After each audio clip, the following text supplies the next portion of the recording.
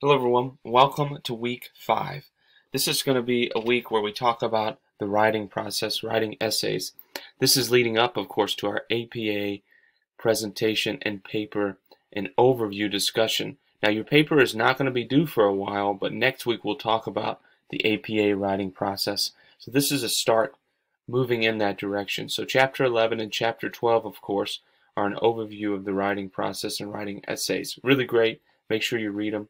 I think you're going to get a lot out of it. You do have a lecture, and you also have 2 TED Talks that I thought were very interesting, so be sure to take a look at those.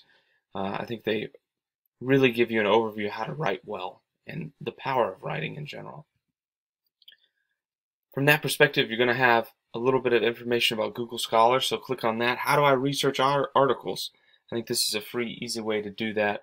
You're able to find scholarly articles that help navigate your research, so be sure to take a look there. And then you're, of course, going to have homework for Chapter 12. You don't have Chapter 11's homework, just Chapter 12. And then a discussion post on writing essays, just talking about what you learned in this module. If you have any questions, don't hesitate to reach out. I think you're going to really enjoy week 5. And when we move into week 6, we'll talk more about APA writing, which is the style we're going to use for our paper. Hope you have a great holiday weekend, and thanks so much